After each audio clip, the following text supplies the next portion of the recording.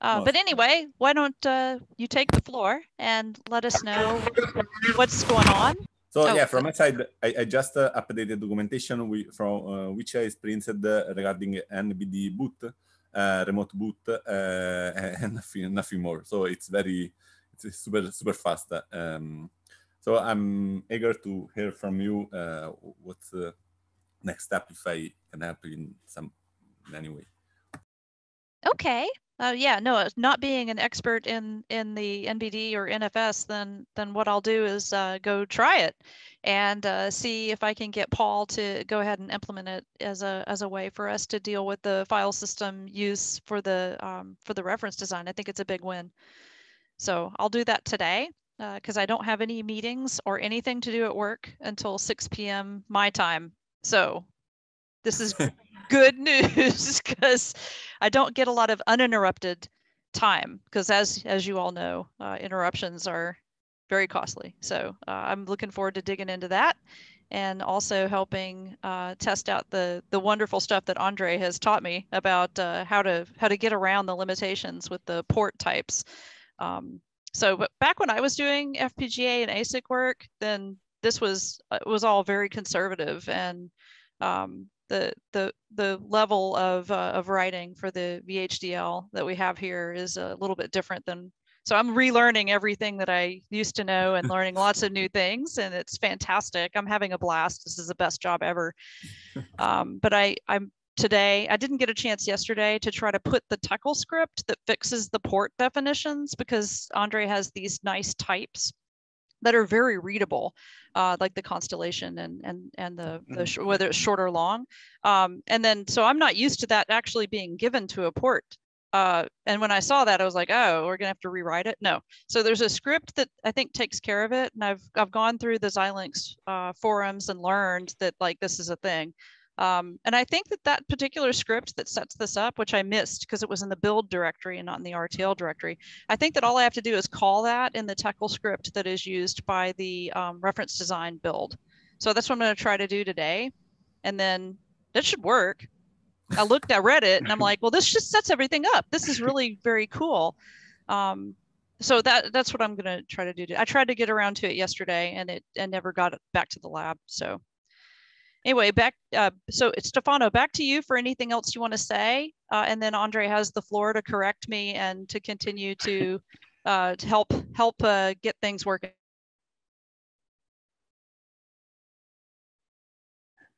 Yeah.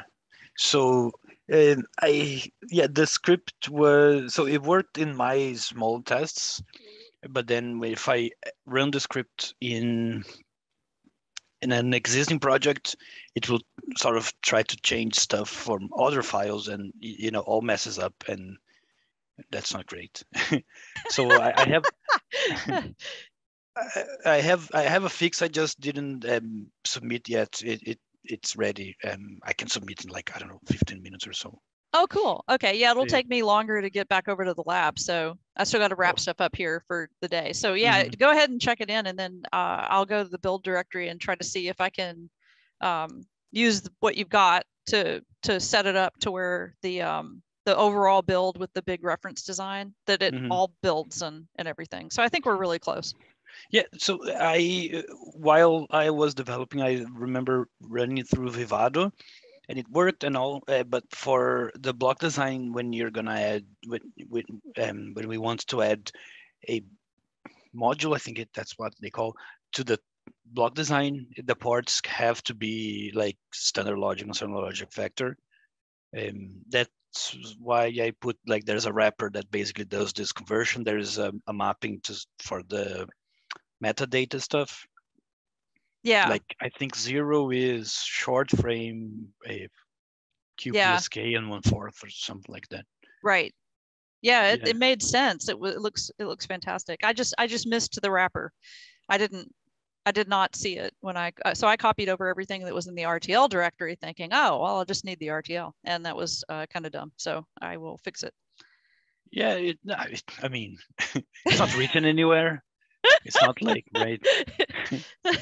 Yeah, so, I'm just very excited because, like,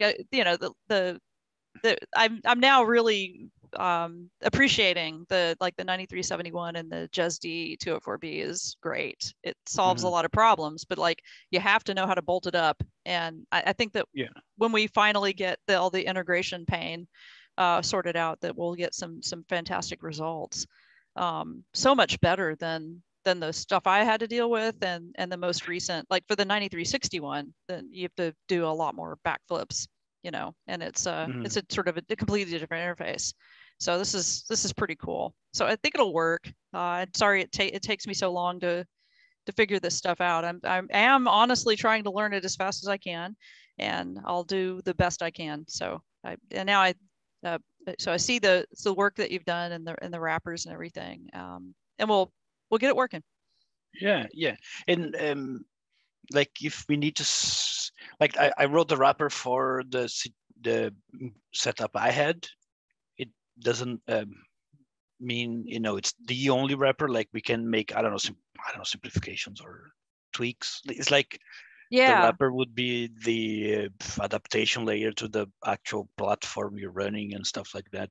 Yeah, no, that's a good point, because it might be that we need one of these per IP, so for the other things that we want to integrate in, or if there's a way to kind of put it at the top level in the top level make for the project, then that might be the right spot.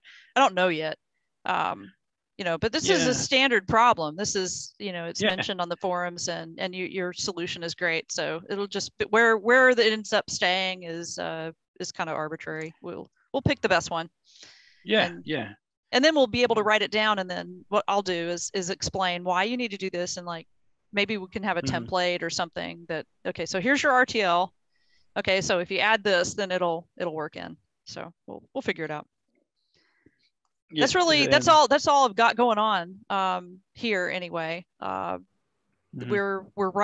are working hard to get in touch with lots of different groups at IEEE that will be very interested in this work, and I've spent a lot of time on the phone for like organizational and administrative stuff for taxes.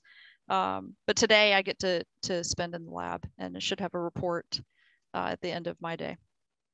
Cool. Yeah, let me know.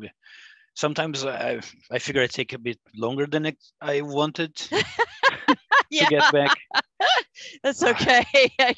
Everything always takes longer than you think. Yeah. That's just the way it works. Yeah. So I did. I don't remember. So let me just see his name. F5OEO. Everest. Yes. Like he was trying to get Pluto up and running. Yes. I did build Pluto, and I had a quick look, and I think there is a data path that essentially is access stream, and it comes from a DMA. So I pointed. I didn't fully complete like locally the thing.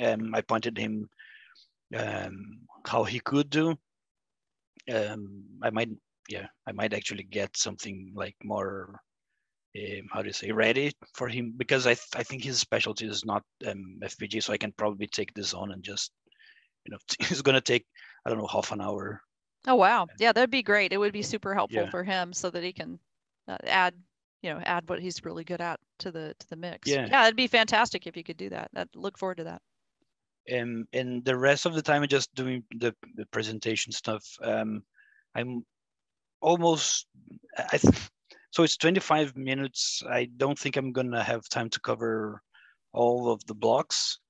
So I'm doing up to the LDPC encoder stuff. I have the slides. I have sort of a script or something that resembles a script. I need to actually like start recording and timing, and because it might be that I think what I have is gonna take 10 minutes, I don't know, 10 minutes, but it actually takes 45 minutes, and therefore I have to cut a lot. So I need to get this.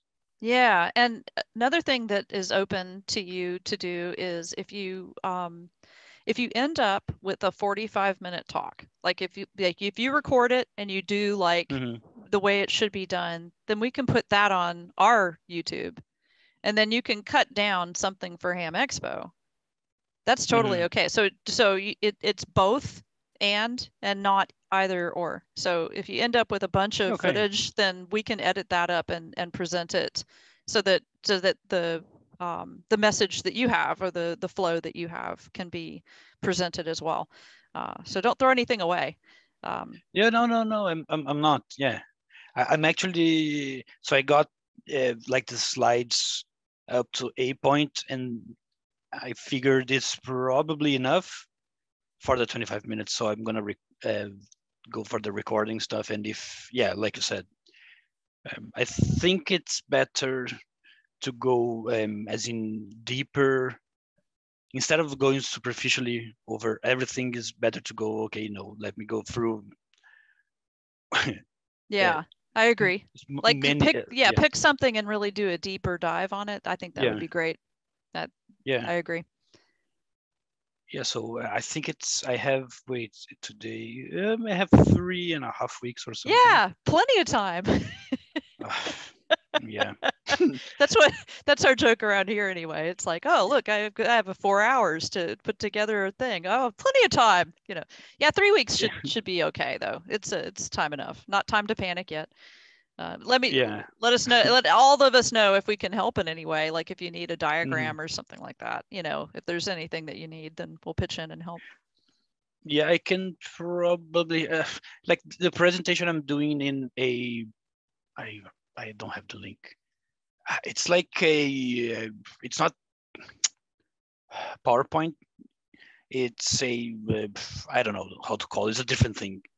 And you can put like some, I think it's more, it's less boring, but the key thing that is like I'm not in a paid account, so it's open, like I can share the link.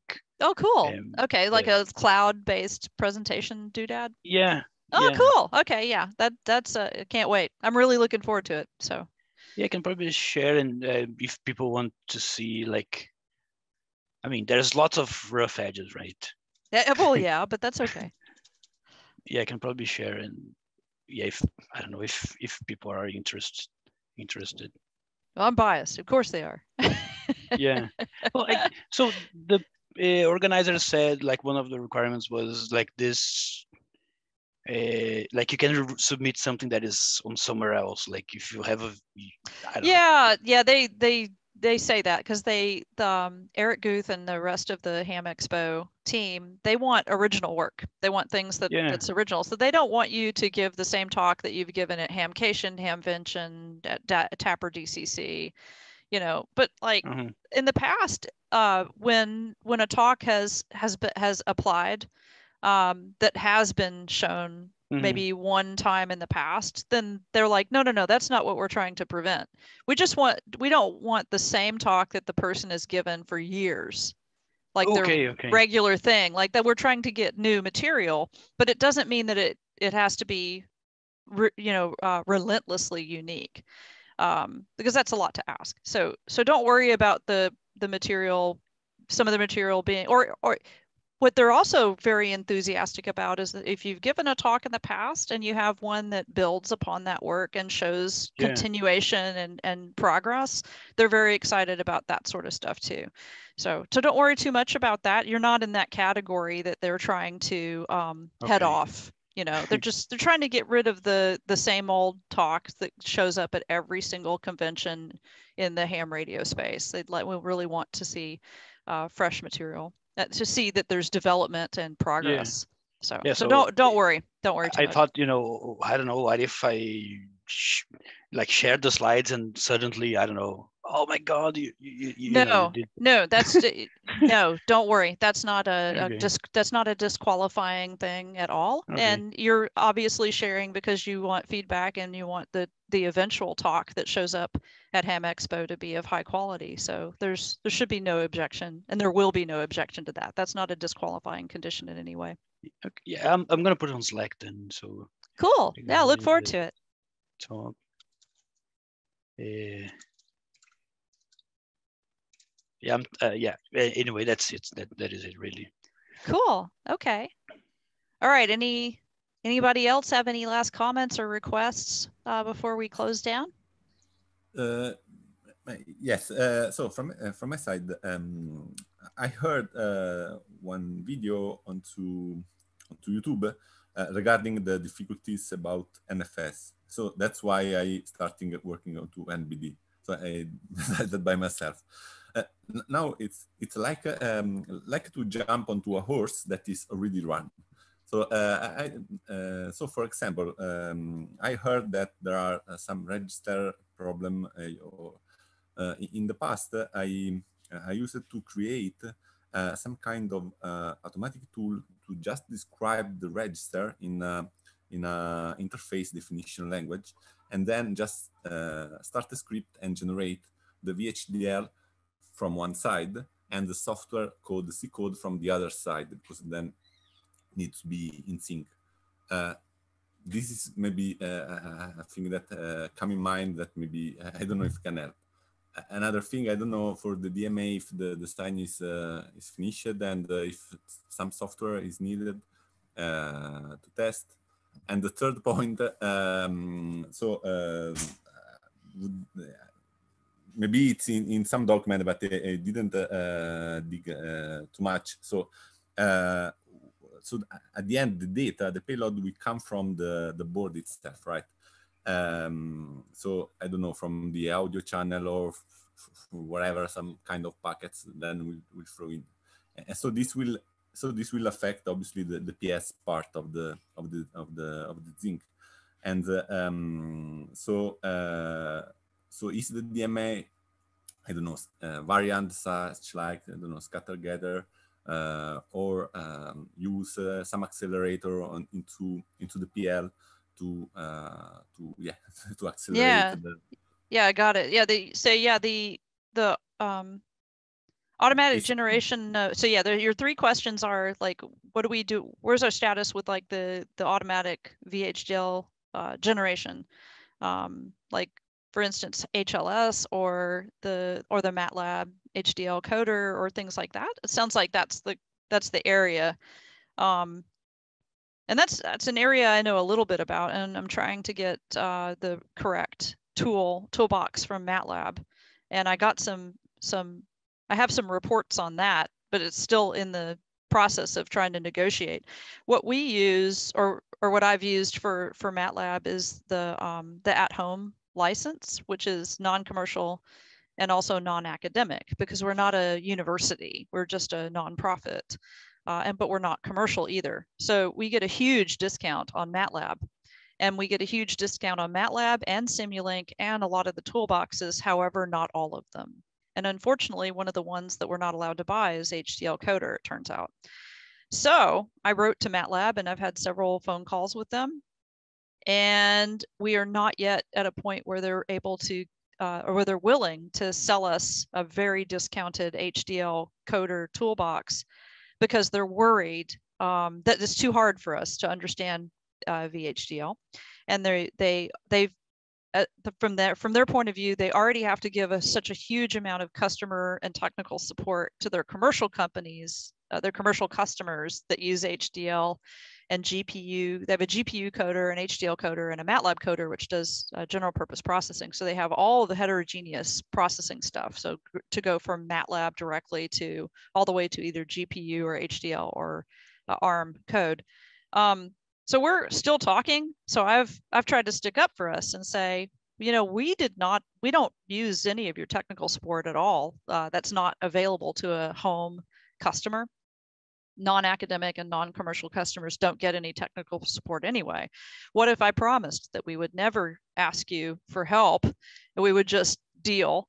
Would you still be willing to sell us the toolboxes? So in terms of like the MATLAB tool flow, which is also what Analog Devices with this ADRV 9371, that's one of the primary tool flows that they want us to use. They want us to use a workflow that incorporates MATLAB.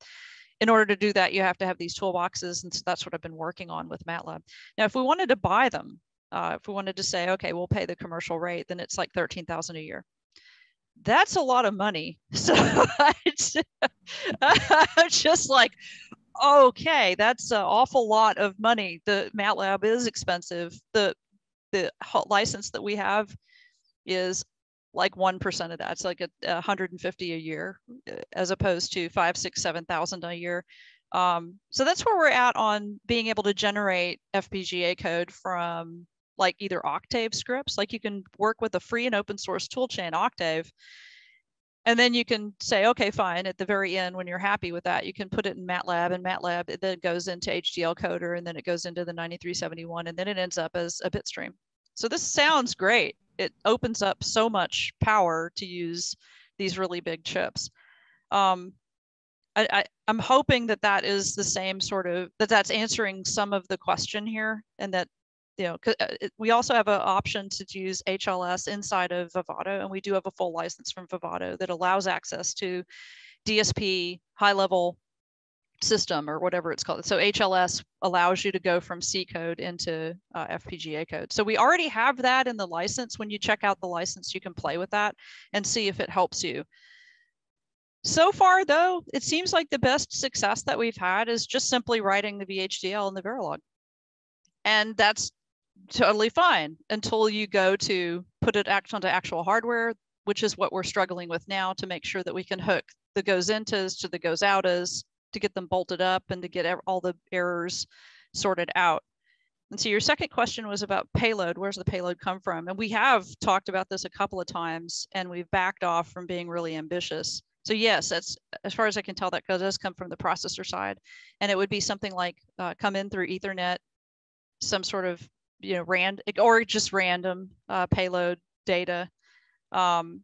So I'm not too concerned about where the payload comes from, but I'm assuming it comes from the processor side. Originally, we were going to set up programmable logic, so on the PL side to do GSE right out of the box, but people like Ron Economos recommended that maybe we should do it a little more simply, and he's right. So I think, I know we had a discussion on Slack, but it's probably way up in the history, and I've got it down here as an action item to revisit that and make sure that it's understandable.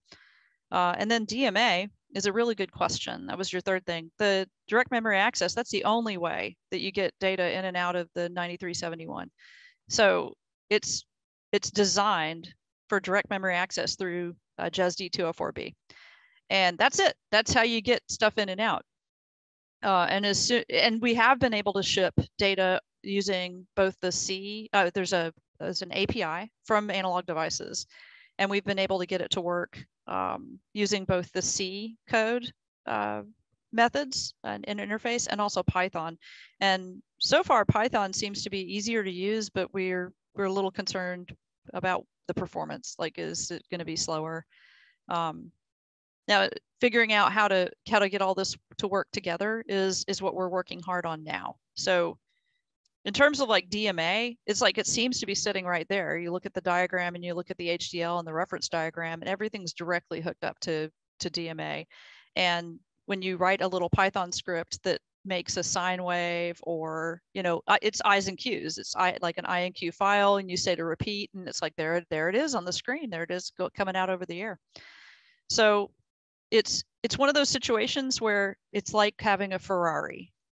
It's really fast, the fastest car on the road, but, you know, someone drops off the Ferrari in your driveway and there's no key. And you're like, well, where's the key? Well, they don't have keys these days. So you have to figure out how to drive your Ferrari. And so that's like, okay, woohoo.